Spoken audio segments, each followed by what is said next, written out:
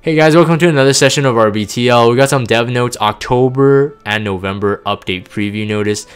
Some cool stuff going forward. Of course, I think these dev notes are definitely something that we look forward to. It's that I always mention the carrot on the stick, and people are probably getting sick of this analogy, but the carrot on the stick is a pretty good analogy.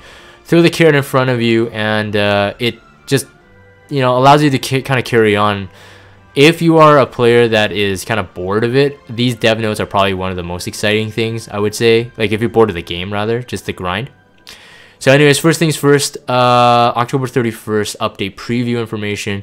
There's a couple subjects covering that coming on the next patch. So next week, I know I'm making this video a bit late, but I just wanted my thoughts out there for people who care about my thoughts on this. But pet system, first things first. Based on these designs, I mean, they put a lot of artwork into this, so I'm pretty sure that what we're seeing, even though they said that the above image is still in development, may appear different upon release, even though it says that, and I always like that they give themselves that room. This artwork looks like they're really cute, they look really different, diverse, so I really feel confident that these are gonna be the ones we're gonna get. If you guys recall that when one of the previous earlier dev notes, when pets were kind of, I would say the second dev note where the pets were kind of previewed, they used all the new monsters, like the 2-star fodders, like the carbuncles and whatnot as the pets. And those were definitely, now compared to this, stand-ins, because they were already art that was created. But these are new art. And even just the fact that they're like more like chibi, it makes it more believable that they are the pets because they got a different type of art style going for it. I mentioned this armored thing. Hold on, wait. I'm gonna do this for the patch notes. Actually, this one looks like a potato, like armored potato. I really love that. Depending on what they do, I'm probably gonna raise that one. That's pretty cool. The animals are cute too, but I really want that armored potato. Looks like some kind of cyborg robot thing. Yeah, so originally, based on the reading, originally they had 3 types of pets. So lobby pets, story pets, and battle type pets. They realized that the story pets and the battle pets are kind of similar in terms of roles and functions. So they now are saying, at least going forward, we can expect this hopefully by the next patch, 2 types of pets. So lobby pet, which will continue to help with gold and gifts or something like that. I think it's over time. You just have to go and tap them. So like this kitty cat in this image preview, as you see here, sleeping on the stool, he's got a little fish. He's thinking about a fish, but it has a speech bubble. It's like, hey, this is the gift, like this is ready. Again, of course, Smilegate always giving themselves that room that, so people aren't like, hey, you promised this.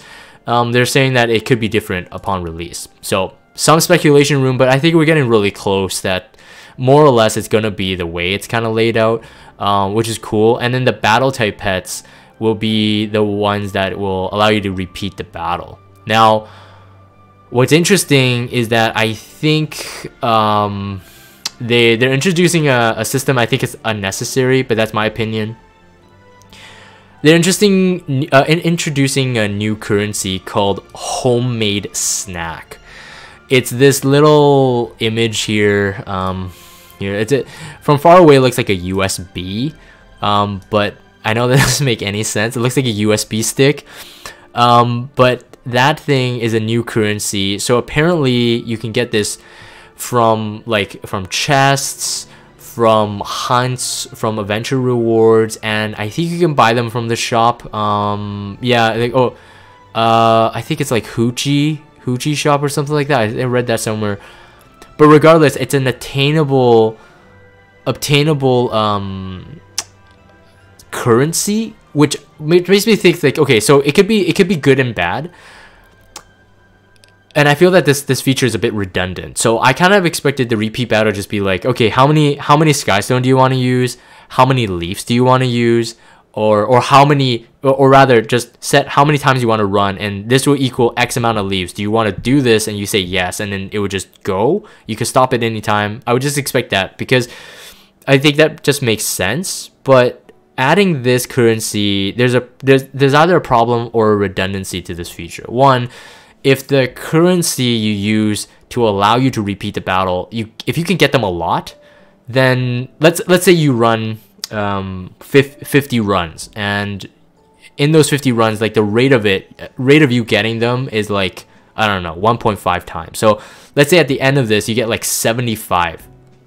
So you'll never really run out. So what's the point of it if it was that case? But because they introduced the currency, if it's not the former, it's most likely the latter, as in you might not get enough. So to me, that feature, I'm hoping they'll change it by the patch, but we'll see how it is. If you actually, let's say you do 50 runs, but you only get 40 back, then you can't do repeat battling. Then to me, that feels like the feature is redundant. Like then the pet, technically in the battle section, the battle pet would be kind of useless.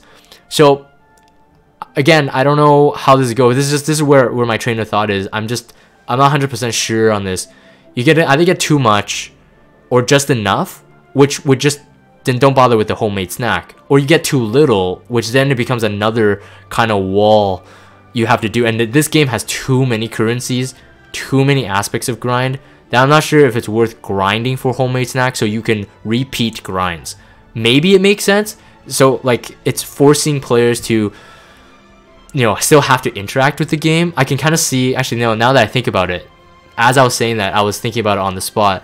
Now that I think about it, I think maybe it makes sense. So they're forcing players to still interact with the game in a manual auto way. You know what I mean? Maybe? We'll see. We'll see. So yeah, gift acquisition is the lobby type.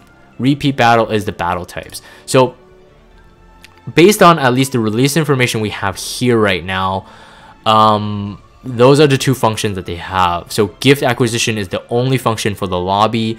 Repeat battle is the only function for the battle one. Okay.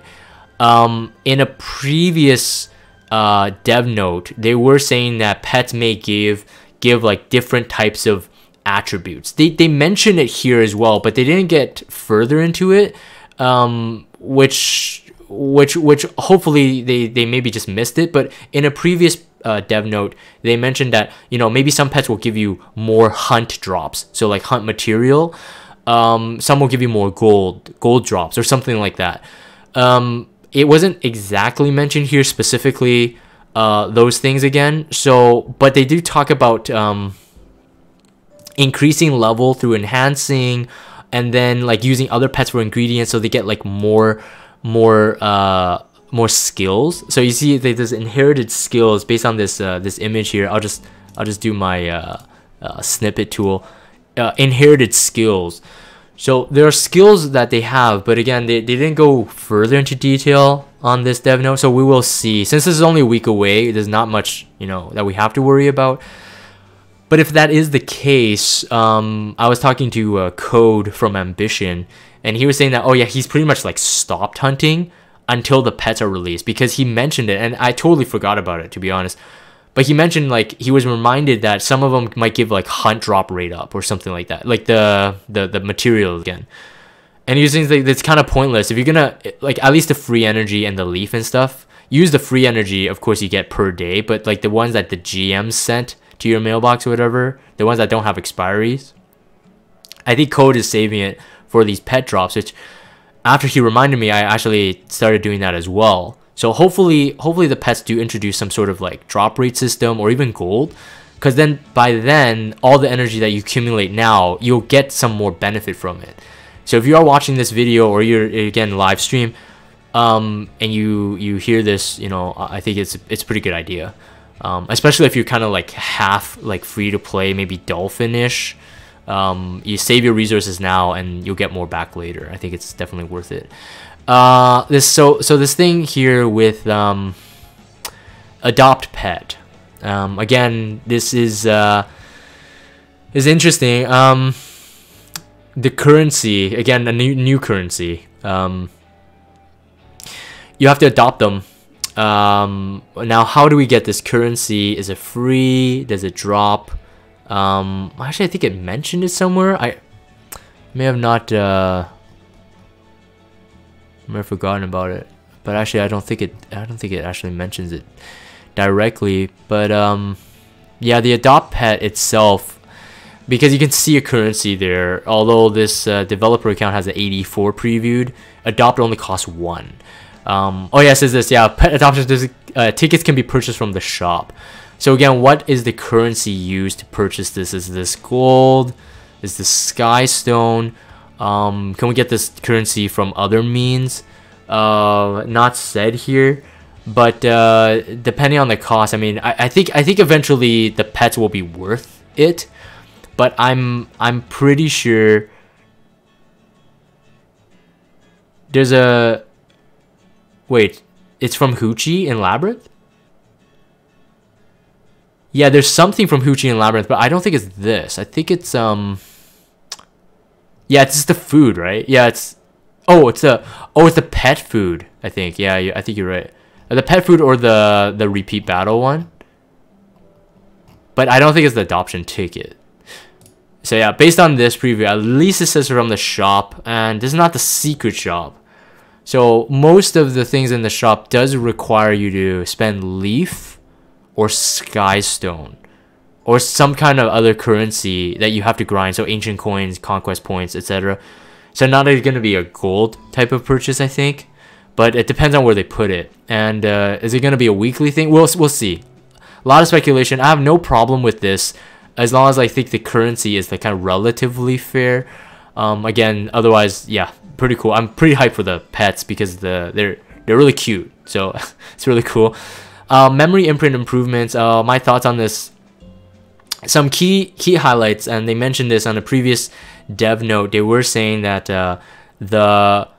they wanted to have a self imprint with some different like effects, like enhancements to like skills or something like that. Originally, and then this was about like 2 months ago when we read that original note on this subject.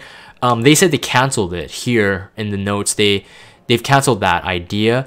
The reason is because of the exclusive equipment, and then they apologize, saying that we apologize for our errors. Hopefully you'll be understanding about this, and I totally get it. I think it's totally fair. And I think they're right. Like, so for example, since Charles got his exclusive equipment, he's been more OP than ever. He was already really strong for almost any type of Guild War comp.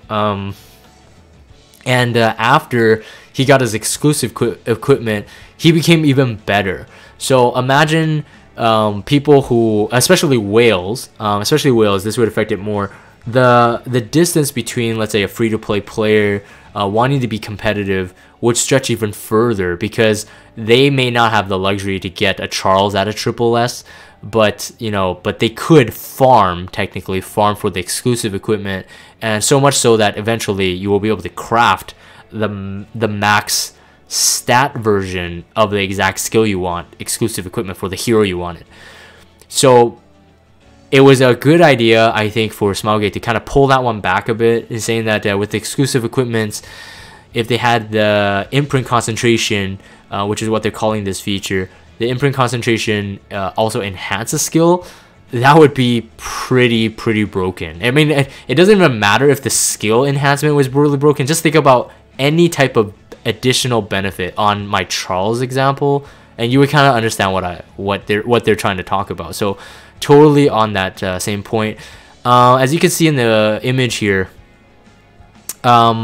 imprints that have a different stat benefit for the rest of the team may not be the exact stat going into the hero itself when you go imprint concentration. So they give us examples in text as well, but you can see it very clearly in the image itself. Attack imprint 2 slots for Lilius, but it's health for herself. So it could be anything. We could even get some salty ones. We were joking about this on Discord earlier, because I have triple S Luna, which I pulled for, and I have a triple S Kayron, which I didn't want, but I do have it. His AoE imprint is health, I think 10%, 10 point something percent health to the full team. Very useful, I would say. So I would say like I was joking like in before that his imprint concentration is like effect resistance. Well, no, some may argue like, whoa, actually effect resistance on K-Ron is actually pretty good. But I'm just saying that it could be salty, right? It could be kind of bad. So we'll have to see. Definitely interested to see who's getting what. Because yeah, it could make some differences in team comps. What I also like about it is also that it can throw just a bit of differential in people's defensive comps, since you don't know what exact like imprint. Yeah, are they running like imprint release, or are they running imprint concentration? Imprint release being the AOE one, or what we had before. Oh, this is the Hoochie shop thing that Jazz you were talking about. Ego fragment. So in order for you to actually do imprint concentration, you have to get a thing called ego fragment, which is again another currency. Now, all my love to Smilegate, and I love their game. I love the way they're going. I personally just think that so many currencies, it's so tiring, and I don't know, like some of them feel like they're just added because they could. And I don't know if they added more functionality. I get the ego fragment portion. It's kind of like them having like a gold lock to people like just re-gearing and re-artifacting without a cost. I get it. So it's just like, you know, you can't just like switch back and forth. It has to cost something. I get that. Yeah, so you can purchase currency from the shop. Also, rare chance to find in other occasions. So that's an unknown. And such as Hoochie's pop-up shop.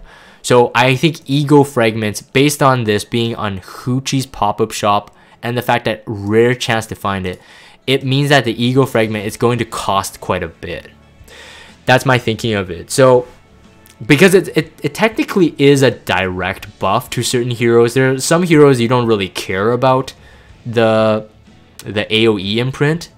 Let's say, depending on the team, but let's say Green Bazaar. So Earth Bazaar has effectiveness, AoE. Maybe you're running like everyone that's like I don't know, a cleave team. Well, actually, you know, it depends. It depends on the team comp again. But let's just say like you have a hero, you always use them for a certain function, and the imprint that they actually give to the AoE doesn't really help. Perhaps the imprint concentration would be a lot better. So I get that the ego fragment has to be kind of rare. So you can't just like go like, okay, go down your list of heroes and everybody get an ego fragment and everybody goes imprint concentration because it suits your needs for that time. So again, for this currency, I actually say that I'm on board with. It makes sense, but I don't know about the Hoochie shop thing, man. Please stop it. Just give us a mola, an additional mola. For free, like, you know, like randomly, just give it to us. Just don't give us the Hoochie shop. Unlike imprint release, imprint concentration applies to hero. Okay, so that, yeah, that's it. Yeah, I'm mentioning about the art section here. So devotion skill effects. So now it displays the icon on who has what. While it's almost not even necessary, I love the fact that they added these graphics. I have to hand it to them. Like, Smilegate does a really good job. Or super creative does a really good job at actually like making things like look really technical, functional, but not over the top. I know games, and I'm not gonna mention the names, but I know games who are just like, they're doing cool, like I'm doing air quotes, cool design things because it's like the trend or because they think people will think it's cool.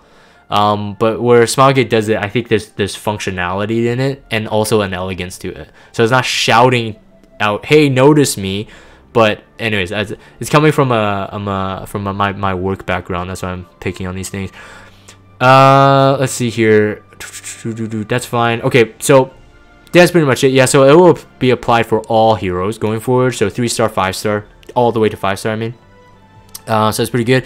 Another thing I have to say though, that the updates will be made to the memory imprint will affect the balance of the hero and can be adjusted according to an ongoing balance patch. I like this. What they're doing here is opening up a flexibility for them to kind of like, how do you say this, tweak things without much like, you know, repercussion. So without people going, hey, you tweaked this. So based on like, you know, their track record of actually balancing heroes, I think they're doing a pretty good job. They're doing a pretty good job making like older heroes, like outdated heroes, more exciting to reuse again. So players will always be valuing all of the heroes they pull.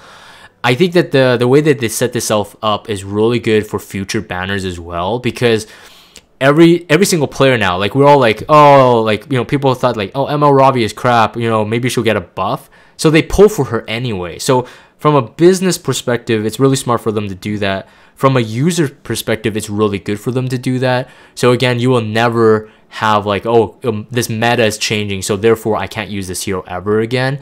Every single player I know that's now used to the way Smilegate does things is saying that, oh yeah, okay, we'll hope they get a buff. So like, for example, Says is kind of underused right now. Hopefully he gets a buff. ML Says was like a meme. He got a buff. Now everybody's going to be like, oh man, I need ML Says. So for them to be able to have this section possibly in balances so that you can... I just like the fact that they have more things to tweak. And because they said that it's possible that the imprint concentration may be adjusted in the future as well, I have a feeling that exclusive equipments may also be part of any type of balance. Like whatever Smilegate feels that is necessary, they'll be able to nerf and buff exclusive equipments as well. And to be honest, I think those are really good ways to go, because I think it costs a lot more, to be honest, for them to balance a hero in terms of the repercussion from the community. If they balance it badly, people are going to be really pissed. If they balance it too OP and people like miss certain banners, they're going to be really pissed. But if it's like exclusive equipment that you can grind for and they tweak that, it's less harmful, because it was technically less valuable in that sense. Anyways, that's just my thoughts on it. Although they didn't talk about the exclusive equipment, so forgive my ranting, but I'm just talking about like future possibilities. I think it's very good. Freak Chow says Charles' exclusive equipment was justified. Ha ha ha ha ha. Yeah, I used the Charles example, but I think before you came on the stream. Overpowered. But alright, so November update. Here we go. Part 2. Equipment conversion. They mentioned this before, but again, it does take some new currency. Again, dependent on the equipment and the currency used. I think the currency, they just mean the gear itself, so it's not like some additional currency. It only did scare me though, because of that here, let me do this snippet tool again. The only thing that's what happened? Oh, it's here. Only thing that scared me was this icon. It felt like some new, I don't know, some new currency. Because if you look at the UI, sorry, I'm gonna go into a bit of a art lesson science class thing. If you look at the UI, this thing I think represents just weapons, and they already have. Let me just do a bigger view here. They already have, okay, main item stat. Okay, that's attack. So, and then this is a weapon icon. So what is this icon, right? So that kind of scared me when I kind of misread, dependent on the equipment and currency used. I thought like, oh my goodness, they're introducing another set of currency. But just so that I don't sound pessimistic, I think what they mean by currency is just the gear itself, at least based on the image provided here. They did mention this before in a previous dev note, that if you just fed the Alchemist Steeple speed set, it would only pump out speed set. If you mix and match speed and crit, it would give you a 50, I guess it would be a 50-50. It doesn't matter if you go like 9 pieces of speed, 1 piece of crit. I think it would be 50-50, because the previewed again, the previewed item set is that. So they're keeping to their word from a previous developer note here. And what's interesting, of course, it's very important to know is that the level, set, grade, and main stat is dependent on the equipment and currency used. So what this means, I think, would be like if you fed this only heroic, so purple and epic red, you might get maybe like a 50 or a percentage chance on Unless you can hold down the set icons and shows you percent chance. No, I don't think so. At least based on the image there, it's a main stat. It's a flat attack. So even if you did click on it, I don't know. Maybe it gives you some expanded information. I'm not sure. So Puyang was just asking about the book icon there. Anyways, as I was saying, I think if you feed this thing 10 epic gear, I think it will pump out epic gear. And then based on the item set randomization there, I think if you feed this like heroic grade with epic grade, mix and match, you'll get a X amount of chance to get a heroic versus an epic. I think that's how they're doing it. And I think it's the same for the level. Or the level might be fully determined actually. So maybe you could still feed it like 9 T85s, but like 1 T70, and maybe it will still end up as an 85. We'll see. There's a lot to speculate on, but one thing's for sure: if you are grinding for this entire week and you're getting like epic gear, it doesn't matter how salty the roll is, keep it for this for sure. Yeah, this would definitely be good. So the substat, yeah, you can choose the main stat too. So that is pretty crazy. Only the substats will be random on generation of this. That's insane actually. To me, that's insane.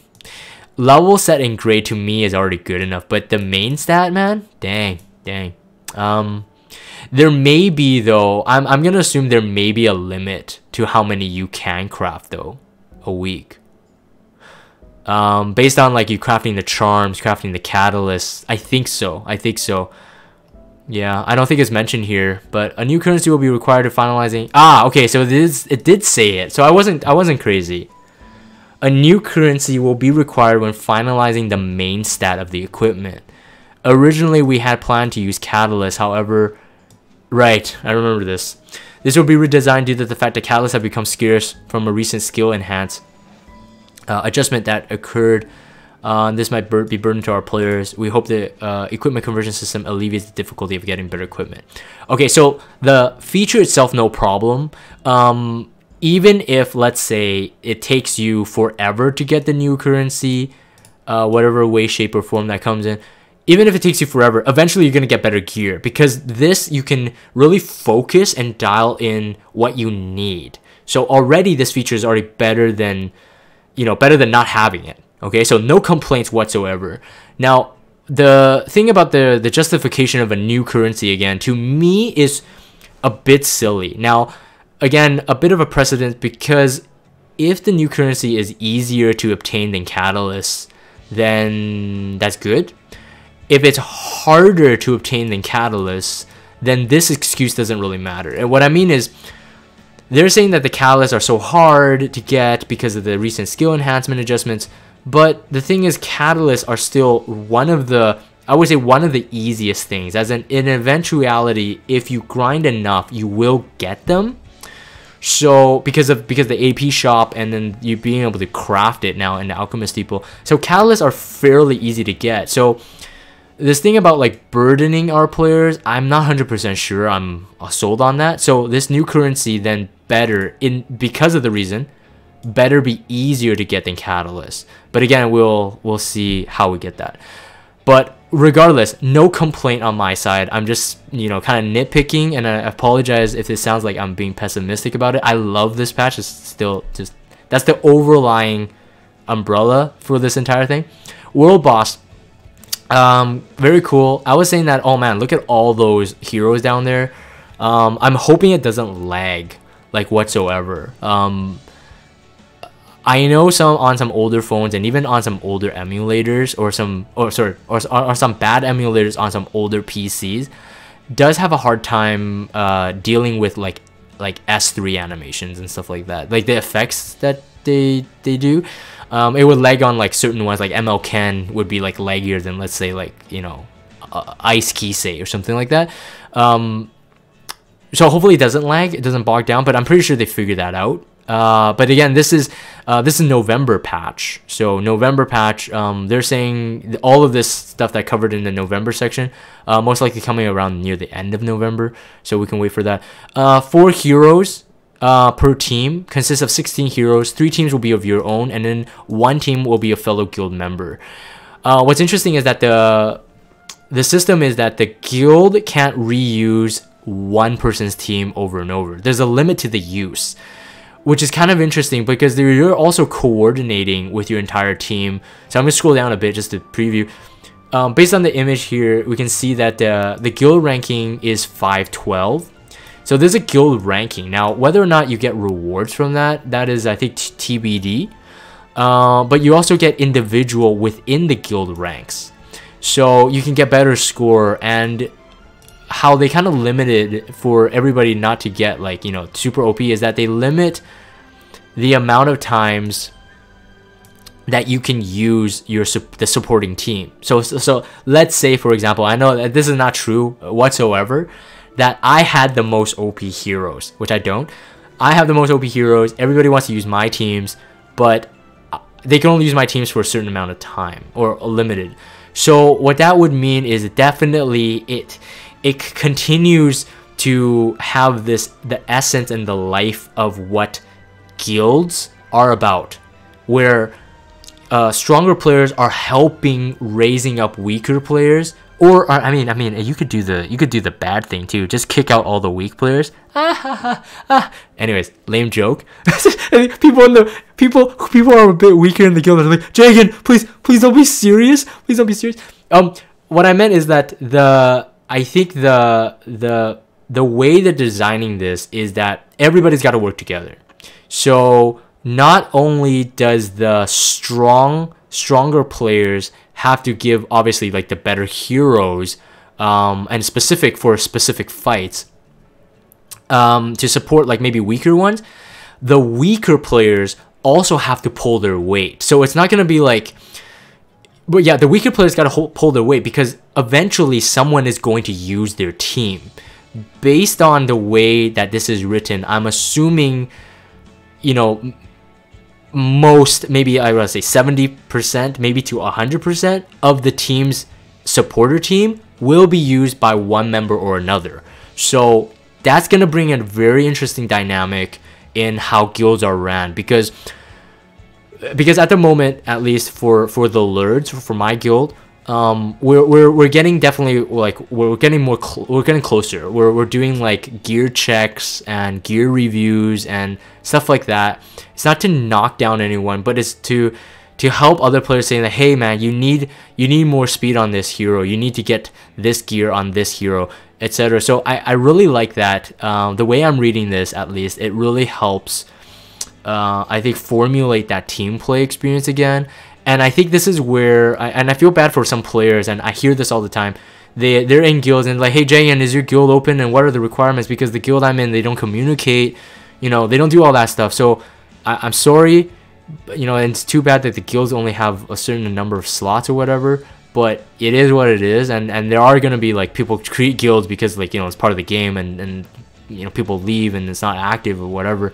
But definitely, I would say for those guilds that have actually you know, worked really hard and got together, like the community aspect of it, what a guild truly should be, they're gonna really have a good time with this. I can foresee this right now. Or you could be salty too if you start doing bad. But another aspect is just that apparently each player will have a different type of limitation. So you can see here, you're just gonna do another snippet tool here, just highlight. You can see here, enhanced element. The team, there's a limitation, like how many knights you can use, how many, or you have to use how many knights, how many thieves, and then, like, you know, I don't know what this means, to be honest, but anyways, it looks cool. It looks cool. It's like all these little things there. Point bonus 29%. So you have to meet certain criteria, you know. And apparently, even if it's the same boss, every player has a different one. At least that's based on my reading. I might be wrong. I'm not gonna go back and read it, and I'm short on time here. But yeah, so it's gonna be very, very, very interesting. This will, you know, continue. I think they said it. Yeah. They said this note here is just a one-liner. We'll make sure to satisfy the desire of raising different heroes for world boss content. Satisfy the desire of raising different heroes. It's what's interesting to me is that most of the complaint is not that, oh, we don't have any desire to raise heroes. It's more of, we don't have the resources to raise these different heroes. So they're talking about satisfying, but we are complaining about the difficulty of actually raising them in terms of gear, mola, you know, stuff like that. So it's kind of funny, but I like that one-liner. It made me laugh on my initial reading of this. Yeah, and then yeah, you can see 12 hours left on the boss 1 month later. So yeah, different bosses back and forth, but that doesn't really matter. Given what it's been shown, I think it's gonna be like yeah, it's gonna be quite interesting for sure. I mean, look at all those people on the map. Love it. I think the very last portion, last portion of this this dev note is the new voice lines. I don't have much to say about this other than the fact that I was surprised to see that the Guardians will now have voice lines. So kind of interested to see what Arky says, because that's like my literal go-to. We haven't had an Abyss in a long time, so I haven't had to run any other like Crom Crews and all those other ones. And then the unique camping lines, you can now hear their voices, which is cool. It's cool too, very cool. Other than that, I think that's it. It's pretty big. We got a lot of features coming, and I'm very excited again. Pet system. So I'm gonna end this here. I think I've done enough talking. I'm gonna end this for the video recording sake. Let me know what your thoughts in the comments down below, and of course those on stream will. I'll read their comments as well. So I'm gonna end this. If you guys have Discord, check out the Discord server. Follow me on Twitter and subscribe to YouTube if you haven't. As always, thank you guys for watching, and I will see you guys on the next Reading Between the Lines.